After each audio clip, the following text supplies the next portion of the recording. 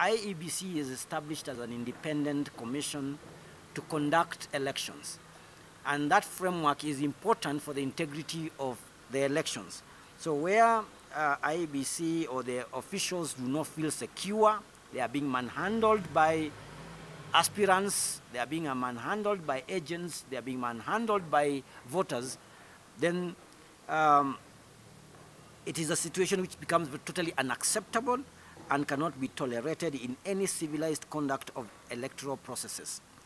In this regard, ELOG calls for speedy investigation on the incidences that we saw yesterday and firm legal action taken on the perpetrators of those incidences, because that is totally unacceptable. We need to see action being taken on election offenders. We know cases of voter bribery, for instance, are never ever well addressed in every election, and money exchanges hands every election. So we need to see a tightening of that particular regime to address the bribery claims and other offenses that continue to assault our electoral integrity.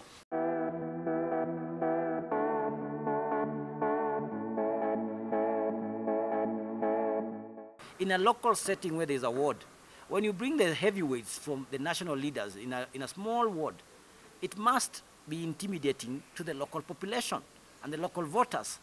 And it is when these rival groups meet in those villages that we start seeing brawls, violence, altercations, bribery, and such. So we are saying there should be a respect for these spaces so that voters can feel free to be able to participate in those elections in these local areas.